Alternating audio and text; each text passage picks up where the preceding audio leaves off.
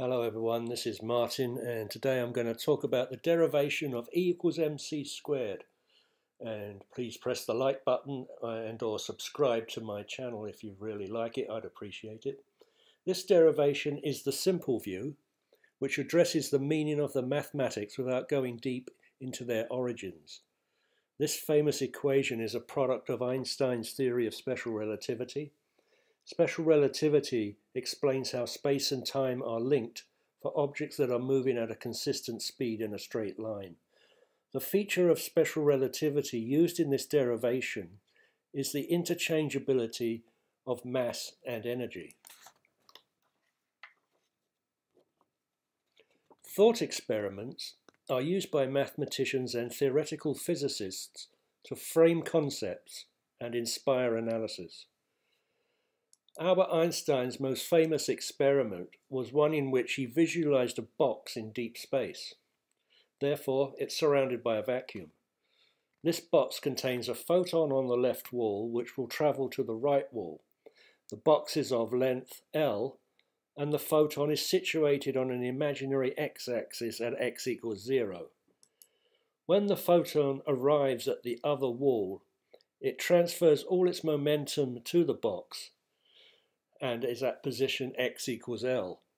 The box recoils. Now, why does it do that? It does it because of this guy called Isaac Newton. For every action, there is an equal and opposite reaction, and as a result, the box reacts by recoiling as the photon travels, which is much like a gun's recoil when the bullet is fired.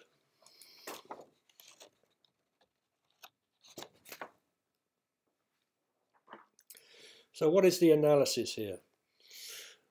We have two objects moving in the same system.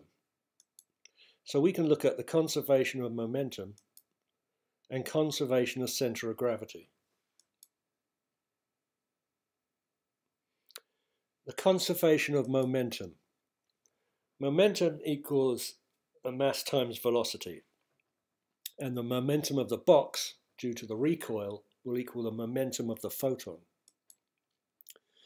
The momentum of the box equals mass times velocity. In fact, momentum in general equals mass times velocity.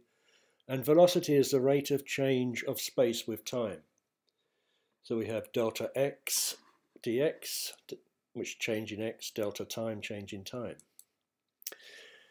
But now we've got to look at the photon, and they don't have a mass. And as I said here, OMG, what are we going to do? But luckily for us, James Clerk Maxwell came along, Fellow of the Royal Society and Fellow of the Royal Society of Edinburgh, a Scottish scientist in the field of mathematical physics. Maxwell found that momentum of a particle is equal to its energy divided by its velocity. The momentum of a photon equals E divided by c, where c is the speed of light. So therefore we can say that m dx by dt equals E divided by c, where dt equals L divided by c. And that's because dt is the time the photon takes to traverse the box. And so it is distance divided by velocity, L over c. So there we have our first equation. So for substituting for dt, putting L over c right here, you end up with m dx equals EL over c squared. Now let's look at the conservation of the center of gravity. And we're going to use this to find a value for dx. The center of gravity before the photon moves must be preserved after the photon has moved. The general equation for a center of gravity is the mass times the position, or the value on the x-axis, of each component. So the box is capital M, position x1, and the photon is small m, the position is x2, divided by the sum of all the masses. That's a generic equation. So we're going to look at it before and afterwards. And so looking at it before, m plus m will be on both sides of this equation, so I've already crossed it out. Therefore, mx1 plus mx2 equals mx1 minus dx, because there was a recoil, plus ml, because L is the new position of the photon. Note that x2 equals 0 because it's at the 0 point on the x-axis when it starts, and minus dx is the recoil.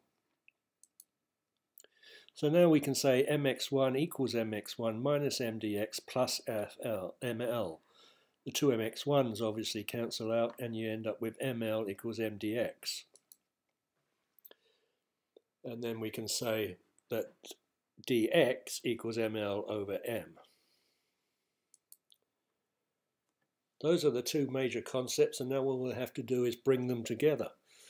So bringing it all together, for conservation of momentum, we got that mdx equals el over c squared. From conservation of center of gravity, we got dx equals ml over m. Substituting for dx in here, we get m dx ml over m equals el over c squared. And then from that, this m cancels out with this m, this l cancels out with that l, and you end up with m equals e over c squared.